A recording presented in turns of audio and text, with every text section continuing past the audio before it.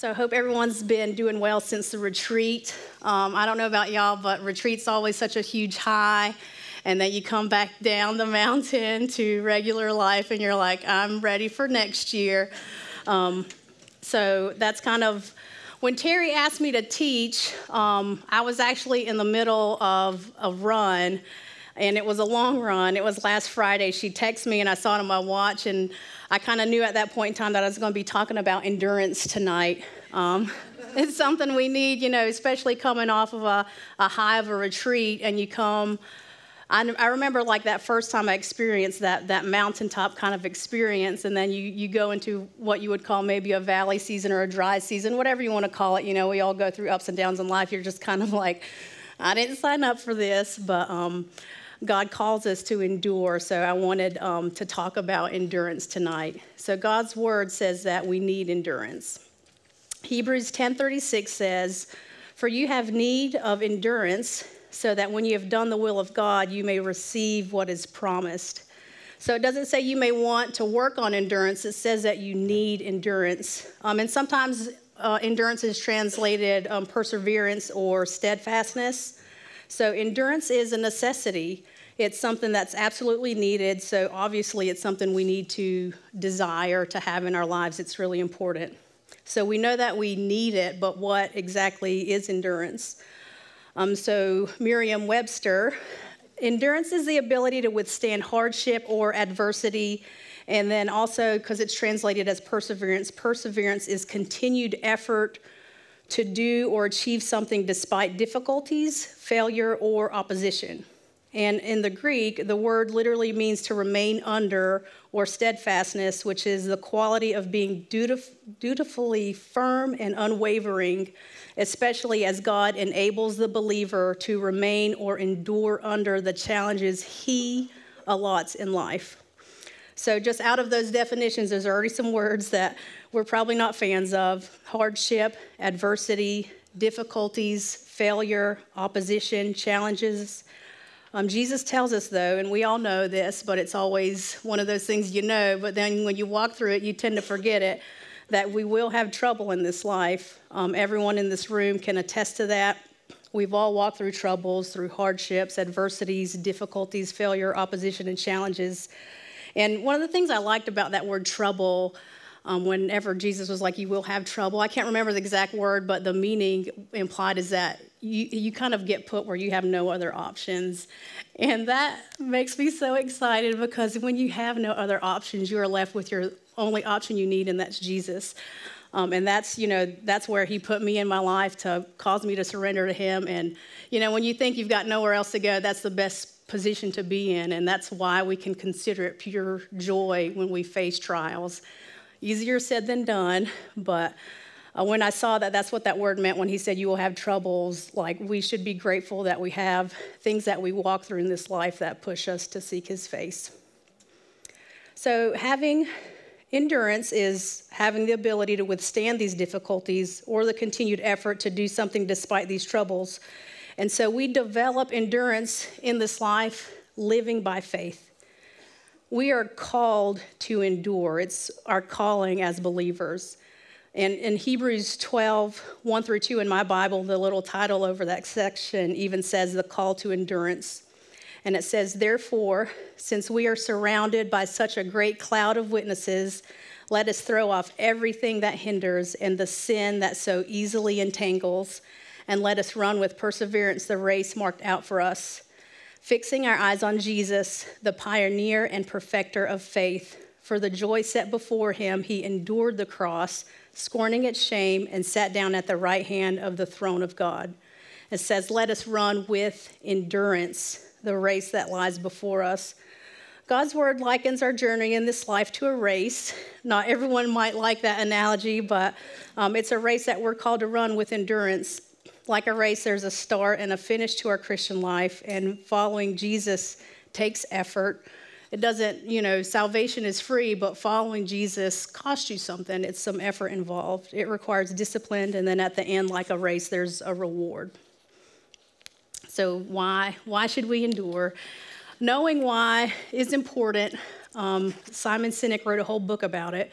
I think it's Start With Why. It's a good book just to kind of, and it's not a Christian book, it's a secular book just on why. Why do you do the things that you do? And I think it's an important question to ask ourselves in this room. Why? Like, why do we follow Jesus? Why do we come to church?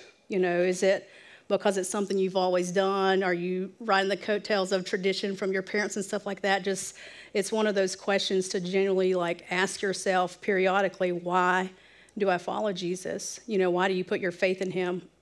Because you never know when someone may ask you those very questions, and God's word calls us to be ready, to give an answer for why we have the hope that we do. And that's another message for another day, but I just encourage you in your own life to consider your why. But we can endure, or should endure, some of the reasons why. And one of the things that should encourage us is because Jesus endured. Jesus did not have an easy life. He endured opposition, loneliness, grief. He was misunderstood. He was falsely accused. He was beat. He was betrayed. He was abandoned by those closest to him. And above all that, he endured the cross. That one passage in Isaiah that talks about all the suffering that he had to endure, having his beard plucked and having the wrath of God poured out on him, all the things that he had to endure. And he was made like us, like humans in every way. So he can relate to us in our struggles, and we have that encouragement to endure in this life. And there's been others that have endured before us as well. In that passage, when it says that we have before us this cloud of witnesses, it's talking about everyone else mentioned in Hebrews 11. Hebrews 11 is the hall of faith, as a lot of people refer to it as, and it's filled with examples from the Bible of those who have persevered or endured. Get to know these heroes of the faith. Not only do we have these biblical heroes, but there are countless biographies of real people, just like me and you, that have endured in their life with Christ. Some of my favorites are Watchman Nee, Corrie ten Boom, Elizabeth Elliot, Billy Graham, just to name a few. And then, of course, we have our hero of faith here in women's ministry, Miss Terry Broom, who's gone before us. And I just hope, and I always, I'll get to work with Terry, which just blows my mind. If you'd have told me that 6 years ago, I'd have been working here at Pursuit. I'm like, that's a lie. But, she's just real. She's a woman just like us who's gone through struggles and stuff like that. But to literally have you in your flesh, it's not like we're reading a Bible study written by someone that lives in Texas or something. We have a real life hero here in our midst, and I'm just so thankful for you, and I know there's plenty of women here in this room that are thankful for you too. You persevere and you endure to run after God, and it inspires so many people. I don't think we'll ever see the depths and the reach that your life has had, but we all love you, Miss Turry. That's what they called her back home, Turry. So I like to call her Turry. Another reason we can endure is enduring hardships and suffering is divine discipline. Discipline is good for us, contrary to popular belief. And we know that, right? We don't like it, even though God's word says discipline at the time is not pleasant. But I'm a director of kids ministry, and I know, and I've had real life examples of what undisciplined looks like. So discipline is a good thing. It's not fun. It's not even, you don't enjoy doing it, especially for kids and stuff like that, but it's necessary. And we are children of God, and we have a loving Father. God disciplines us for our good so that we may share in his holiness. And like I was saying, no discipline is pleasant at the time, but painful. But later on, it produces a harvest of righteousness and a peace for those who are trained by it. And it's important to be disciplined, just like I was talking about kids. Same for us spiritually speaking, so that we can grow in our maturity. We don't want to be immature believers our entire life. James 1:2-4 says, "Consider it pure joy," and some translations say, "Consider it all joy." So it's not some joy, but we do have to consider it. That means you kind of have to reckon it in your mind. Consider it pure joy, my brothers and sisters, whenever you face trials of many kinds, because you know that the testing of your faith produces endurance. Let endurance finish its work so that you may be mature and complete, not lacking anything. not lacking anything. That's something I want to be able to say. The testing of our faith produces stamina or endurance, and it's a means to reveal the quality of one's faith, to show it approved or genuine. This is what produces maturity, and a tested or approved faith is worth far more than anything else on this planet. 1 Peter 1:7 talks about this. These trials, these hardships, these troubles that we go through, these show that your faith is genuine. It is being tested as fire tests and purifies gold, though your faith is far more precious than mere gold. So when your faith remains strong through many trials, it will bring you much praise and glory and honor on the day when Jesus Christ is revealed to the whole world. So we use fire to purify gold. You know, a metalsmith or whatever, they use the fire to purify gold. Well, to purify our faith, God uses trials.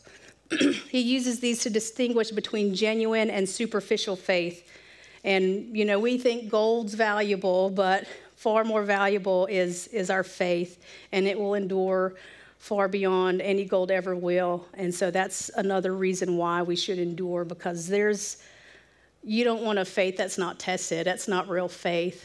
You know, we live by faith, and we do that by stepping out on God's word and what he says. And we're just saying, God, I trust you. I'm going to do what you say, even though I don't feel like it. And that's how you test and try and prove your faith. And it's risky, it's scary, but it's worth it. It's far worth more than anything else in this world. So we live by faith to develop endurance. And a couple other things to note about endurance is not a place that we arrive at. You know, it's not like, okay, I've endured, I'm good now. It's a lifelong journey. Not only that, but living by faith, while it is something simple, it's simple to say, but it's not always easy. And we've covered that a lot with, you know, living by faith, growing in your faith, developing endurance. They all come from going through hard things. You know, it's just a part of life. And just some personal things that I've gone through. I think it might have been that 1 year ago. No, it was longer than that. But it was 2018 or 19, I stood on this stage and I was sharing a story about how God called me to run a half marathon. And at the time, whenever I felt, because that seems like a very absurd thing for God to call someone to do, I agreed with that sentiment. I'm like, that's ridiculous. It was a thought that kept coming up in my mind, for those of you that might not remember it. Because, I mean, at the time, I was in one of my out-of-shape seasons. I could not even run to the bathroom hardly. But I was at home, I was folding laundry, and this thought of running a half marathon literally kept popping into my mind to the point where I was getting ticked off. I was like, why is this thought coming into my brain? I can't even run a mile right now. And so I just said out loud, I was like, God, if that's from you, you're going to have to make it very clear. You know, famous last words. So later that night before I went to bed, I was reading this book it wasn't a book on running or anything, it was a book on prayer. It was The Circle Maker, I think. And I picked it up right where I was reading before, and it talked about setting goals, and it said, getting in shape is not a goal, it is a wish. Running a half marathon is a goal, because you'll know you have accomplished it when you cross the finish line. So I kind of was like sitting there reading, and I was like, you know, I wanted to throw that book across the room. I was like, well, you told me to make it clear, so I did. And but one thing that particular season taught me, just because God called you to do it doesn't mean it's going to be easy. I remember thinking, I'm like, all right, God's called me to run a half marathon. I'm going to do this thing and, you know, go out running. And 2 minutes in, I'm about to die. So it's not going to be easy just because God called you to do it. God calls us to endure. He knows it's not going to be easy. But I think sometimes in our head, you know, you surrender your life to Christ, you get saved and stuff because you want that fulfillment of being in Christ. And I don't know if it's the prosperity gospel or what, but something has really tainted what that walk truly looks like, because it's not easy. And it says easy is the way that many want to go down, and it leads to destruction, but narrow is the way to Jesus, and few will find it. So you just really have to kind of consider that whenever you're facing opposition and you just want to run away, like maybe God's wanting to take you through something. But so having the calling doesn't make it easier. I still had to put in the work to cross the finish line. I had to start one step at a time, one workout at a time, regardless if I felt like it or not, to build my endurance up to be able to run a half marathon. So it's not always going to be easy. You're not always going to be motivated. Like I wasn't always motivated to go on those training runs, but you're not always going to be motivated to follow after God. It's just the truth. And, you have to kind of humble yourself to admit that sometimes. I think I would get to a place sometimes where I'm like, gosh, I don't even want to get up and read my Bible. And as embarrassing as that might be to get up here and say that, it's just real life. Like, don't beat yourself up because you don't feel like it. You're not always going to feel like it. We're living in these wads of flesh, and we need to just know that sometimes you just have to face the opposition of you and do what you need to do. It's very interesting, too, because I listen to a lot of audiobooks when I run. And I like to listen to things like about habits and stuff like that. And like our habits, you do things so instinctually. Whenever you try to have a new habit or do something new, like your brain's already worn these neural pathways to do that thing that you instinctively do. So whenever you try to do something else, it's like, this isn't easy. What are we doing? Let's go back the other way. So even your own brain is working against you to establish better habits. So just keep that in mind whenever it feels like it's hard and you don't have any motivation, your brain's trying to tell you, no, we want to do what's easy. That's just how we're designed. So just keep that in mind, because there will be some times where you think like, gosh, do I not even care about following after God? And it's literally you working against yourself. But another thing I learned too, so I worked up to it. I've trained and ran the half marathon. Another thing I learned is crossing the finish line didn't mean I could let my foot off the gas. I'm like, all right, I've arrived. I did what you told me to do, God. And then I just started I started slacking off. Next thing I knew, I was back in a position where I lost my endurance. And that was on me. I could make excuses, like it was getting cold, but I made the decision to kind of ease back on running, and I lost all of my endurance and kind of found myself just as out of shape as I was when I started. But the same thing goes with our spiritual endurance. You can go to a retreat, you can get a word from a service on Sunday, but there's always going to be something that's, coming up in your life. There's always going to be troubles, hardships. Once you get through a trial or you think you've overcome a stronghold or something like that in your life, that's actually all the more reason to continue to endure. And I've fallen into this trap before where I've thought, I was like, I've conquered something, a certain craving or a stronghold, and then all of a sudden, months down the road, I find myself struggling with those thought patterns again. And you just have to, recognize that and be aware of it so you can be prepared to fight against it. Don't slack. Just continue in those disciplines that help you strengthen your faith. And then above all, keep your eyes on Jesus, because we're so easily distracted, especially now with notifications every 5 seconds and social media, streaming on demand services, all that stuff. Like, it's so easy to get distracted and to get complacent. Technology and everything we've gotten everything that we want. When you think about hardships and stuff, you just kind of look at the state of our nation as a whole hasn't really endured anything like hard. We kind of call the generation that went through the world wars and the Great Depression and stuff as the greatest generation. And we've had, as a nation, like generations of ease. And we see like the fruit of that now with everyone wanting their way and, the lack of discipline and stuff. And I don't even have to leave my house and I can get DoorDash. Like, you pay like triple the price to get food. I was like, I could literally get caught on my 600-pound life if I wanted to. Just stay at home. But that goes, we get distracted. We can get complacent. So we have to just be mindful of that. But it is life. It happens. Just like I kind of fell back into a out-of-shape season physically, you can do the same thing spiritually. So if you've been headed in the wrong direction or avoiding instead of enduring, you can get back on track. Give yourself grace and know that your flesh will oppose you wanting to change, but endure the opposition and watch your faith grow. So that was me with my running. I was out of shape again. So 2020, 2021, I started to get back at it. And by like a year ago, mid-2021, I was like, really brought my endurance back up. My running paces have improved. I was able to run long distances again. I felt really good.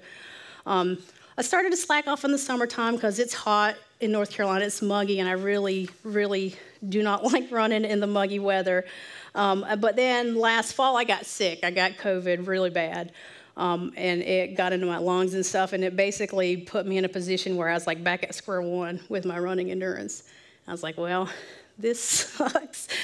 Even my doctor, my medical provider, she was like, I know you're going to think that you can go back in and do what you did, but you can't. Like, your body's really just been through a lot, so you need to be mindful of that because, my lungs were affected, my endurance was affected, I was super fatigued, and it was challenging to try to get back into working out. I had signed up for a 5K last December, and I remember, because where you were, and then I was doing it again, and I would, be taking walk breaks and stuff, and I was just so defeated, I would start crying, on this race. I'm like, how did it?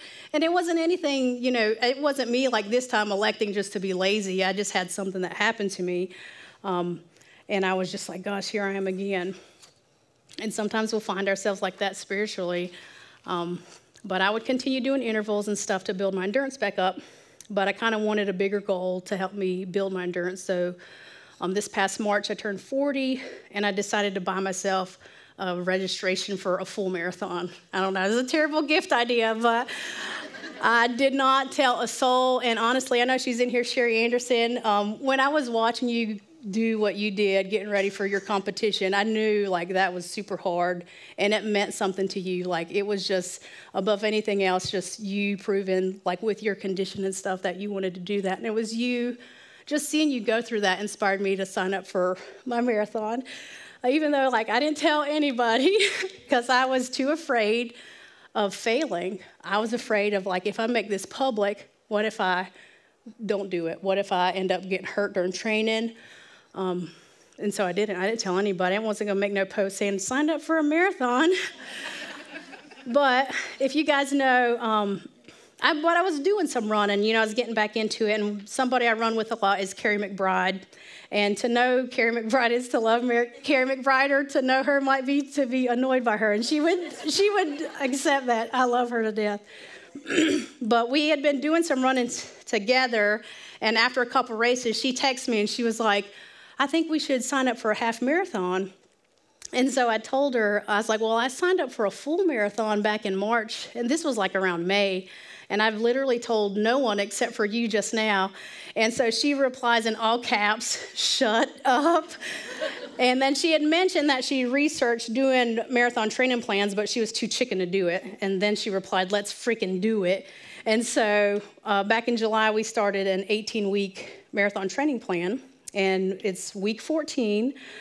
We worked up, when I was running last Friday when Terry texted me, we're in the middle of an 18-mile run. And that was hard. That was super hard. I'm not up here bragging. This is not for the faint of heart. I hope, for your sake, God doesn't call you to do anything like this. I've definitely learned a lot. Since July, I've ran over 256 miles. And side note, Terry keeps talking about, if you keep running, you're going to lose your belly. I have not lost a single pound. Doing all this running, it's a little frustrating, but God's also let me know you didn't sign up for that marathon to lose weight. You signed up because you wanted to build your endurance back up, and so I've learned a thing or two about enduring. So since my half marathon, because I'd lost my endurance back then because of my own neglect, sometimes things happen to us that are beyond our control, like me getting sick. Maybe you've had a spouse that cheated on you or left you. Maybe you've lost a loved one or had a tragedy or a setback happen in your life. Water heater goes out. We're used to that at our house. My daughter's right here. Oh, my goodness, some of the things that God's just taught us, when you're boiling water for your kids to take a bath. I'm just looking at my son, and they just think it's no big deal. But, sometimes we walk through these things just because it's refining our faith. I don't want an easy life if it means I don't have a life with God. But, things happen. Don't look at your life through the lens of your circumstances. Look at it through the love of your Heavenly Father. One of the things I remember the most, I did the Head to Heart program by Dr. Ekman, and a lot of it has a lot of, inner workings from the becoming what God intended, is that, God said you were worth a son. So anything else that you walk through in this life is just kind of incidental.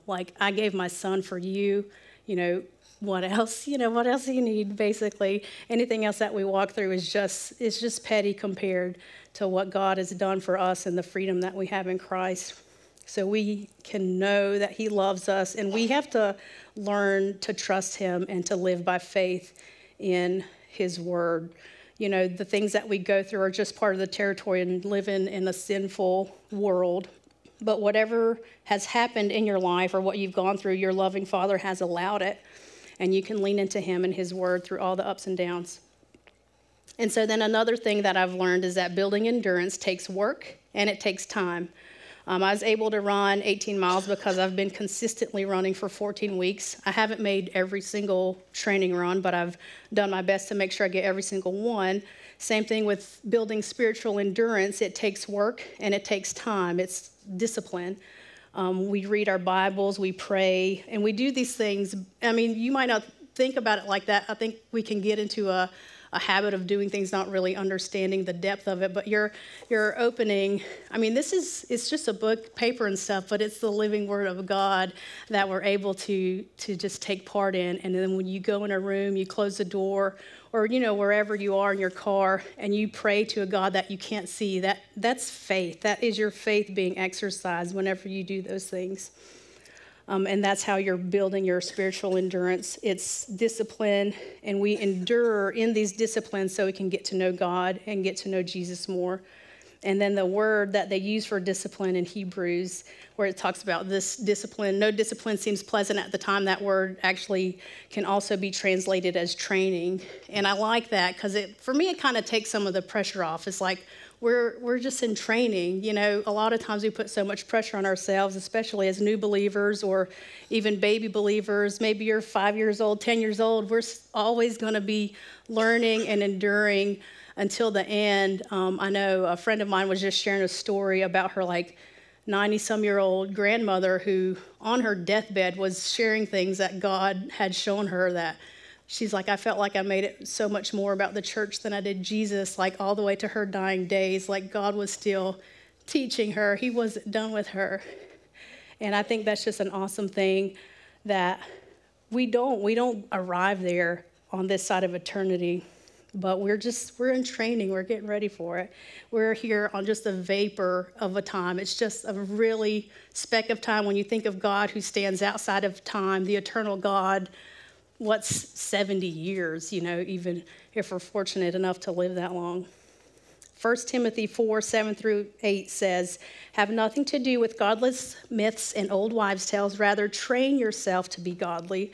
For physical training is of some value, but godliness has value for all things, holding promise for both the present life and the life to come.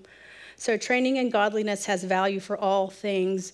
We need to endure so much more so in our training and godliness than anything else. You don't develop an intimate relationship with God one Sunday service a week, hearing a word through someone else. It's a daily abiding in his word with him through prayer, allowing his spirit to work in you and through you in all the things, and allow him to teach and train you, and then put these things into practice. Paul writes to the believers in Philippians 4:9. He says, whatever you have learned or received or heard from me, put it into practice. It's just like learning to play an instrument. You're not going to be a professional the first time you blow a flute or whatever. It takes practice. And that word practice in that verse means the active process of performing or accomplishing a deed, implying what is done as a regular practice, a routine or habit. So it takes consistency. You're not going to be perfect. I always like to say practice makes progress, not perfection, because we just want to progress in our walk with God, not be perfect. Jesus was the perfect one, and, our perfection is in him, but as we grow, we're just progressing towards becoming more Christ-like. So developing a life of walking by faith won't always come easy. Like I was saying, endurance isn't going to be something that you always feel like working on. Don't rely on motivation. Develop discipline. 9 times out of 10, some days it's 10 days out of 10. I don't ever feel like going for a run, but I enjoy the benefit of it afterwards. And I know that if I don't get out there and do these runs, whenever my race comes in November, I'm not going to be able to run it well. Same thing goes if we endure under those hardships, under those trials, instead of trying to avoid them or, set your life up in a way where you have a life of ease. Whenever bigger troubles come, which it's just life, it's going to happen, you're going to have a harder time getting through those things. So that's why we just stay consistent in doing those disciplines and just abiding in his word, reading your Bible, praying, getting up early to spend time with him, make your relationship with God a priority. And that stuff, it's not going to come naturally. It's not in us to want that, but through God's Spirit working in us, we can get there. And the more that you see the fruit of living by faith, the more that you want it. It's the same thing with running. When I first started out, I didn't want to do it. And it's the workouts were even hard. I just rather not have endurance. But I've just learned so much from getting out there and doing it anyways and just putting it into practice. I have no aspirations to be some, super fast runner. I just enjoy it. To me, it's kind of like therapeutic. It kind of gets my mind clear. And I know it's not for everyone. This is not a thing for you to go sign up for a race or anything. I just want people to run their race well, following after God. And another thing, and I know you guys do this really well in here, is don't go at it alone. There's no way I've been able to get through my marathon training so far without a training partner. And we're meant to operate the same way in our spiritual training. We come in here each week and learn from Terry. You guys, these tables are amazing. You guys have food in here. This is like a table and a half going on right here. It keeps growing, and I just hear the stories from Terry of how well you guys are loving on each other, and it encourages me. And I know I've got some of my tribe members up here, my OG preteen girls, and we love each other. And we were talking the other day about how what we have is not normal. The fact that there's a room full of women in here that come in here. You guys are excited to come in here and see each other and celebrate each other, encourage one another. That is not of this world. It's a beautiful thing to see because, trust me, I avoided women's ministry for a long time because I thought women were crazy and catty, but we're not like those women in here. Praise the Lord. But we need each other. You guys encourage each other at your tables. We're meant to encourage and spur one another on. This race can be hard, so we'll lift each other up and hold each other accountable. And again, like I was saying, endurance isn't a place that we arrive at this side of eternity. In Philippians 3:12-14, it says, "Not that I have already obtained all this or have already arrived at my goal, but I press on to take hold of that for which Christ Jesus took hold of me. Brothers and sisters, I do not consider myself yet to have taken a hold of it, but one thing I do, forgetting what is behind and straining toward what is ahead, I press toward the goal to win the prize for which God has called me heavenward in Christ Jesus." I could really kind of beat myself up on my runs and stuff like that because I'm not running as fast as I used to, 5 years ago or something like that. And we can fall into patterns like that too with, gosh, I remember it used to be so easy to not hit my snooze button, get up and read my Bible, but it's, we're going to go through different seasons. Sometimes you might have little ones at home that tax your sleep patterns and things like that, so it makes it harder to get up. But just practice that discipline, that endurance, and don't beat yourself up. It's not where your worth comes from. Your worth comes from Jesus, but it's just following after him, developing those disciplines and stuff that help strengthen and develop your faith. So I hope that this encourages you all to press on in your race. We can endure because Jesus has gone before us along with countless others. Developing our endurance is a discipline from a loving Father. It strengthens our faith, which is the most precious thing we can strengthen. It is the greatest work to believe in Jesus and put our faith in him. It takes time, training, patience. You may have setbacks, you may get discouraged, but that's why Jesus said, you will have troubles, but what does he tell us to do? He tells us to take heart because he has overcome the world.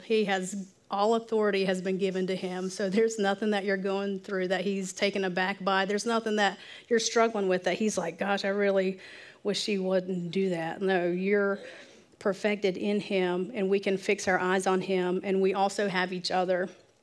He who began a good work in you will carry it to completion. So I'm going to pray.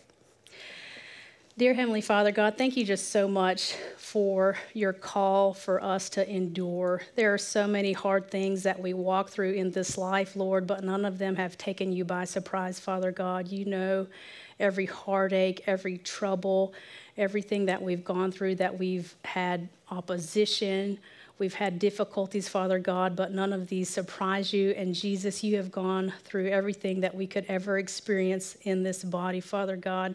And I just pray that we would lean on you. We would continue to endure in our faith, because there's a lost world watching and they need the hope that we have in you. We love you, Jesus, and we praise you in your name. Amen.